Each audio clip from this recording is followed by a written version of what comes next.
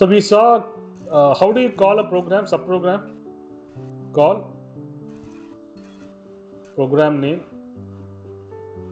using A, B, C. Okay. I didn't give by content, by reference, no issues.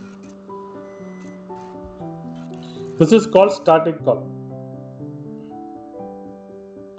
If you give program name directly here, it's called static call. If you move this program into a variable, move program name to WS some PGM, some working storage variable, and we will define the working storage variable as X of what will be the length of the program ID, maximum length. Any program name is going to be how many length? 8 bytes. 8 bytes. Move program name to PGM, call WS PGM. So that day we didn't have time because we had to start the lab, so I didn't teach this. So we are having two types of calls. Okay, this is important. This is an important concept, and in interview point of view also is very, very important. It's a sure question in interview. Okay. So this, when you call a program name directly using variables, it's called static call. If you move the program name to a working storage field and you call the working storage field using the variables, it is called dynamic call. So the code looks very simple, but performance wise there's a huge difference. There's a lot of difference between these two. Okay, can you guys guess what could be the difference? Can you guys guess?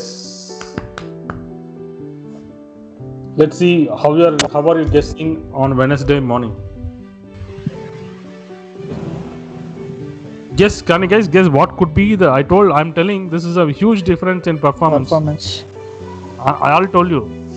I'm asking you to guess. Give some other answer. Storage, little bit, but still. We are calling static, we are calling directly, and in dynamic we are moving to the working storage section and calling. That's what I've written. You're explaining the same to me. If you write call program name using ABC in a static call, so in which program you are writing? It's a main program or subprogram? Main program. Main program. It's a silly question. You're calling a subprogram. Okay, so in main program.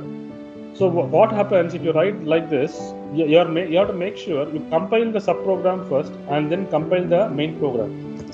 Because when you write call program name and if you compile the program, compiler knows you are going to call this program. And what it does, it just combines the load module. It combines the main program and subprogram together. It attaches the load module together.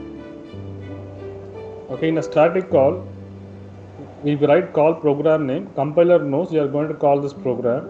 So what it does, it just combines the load module of subprogram and main program together.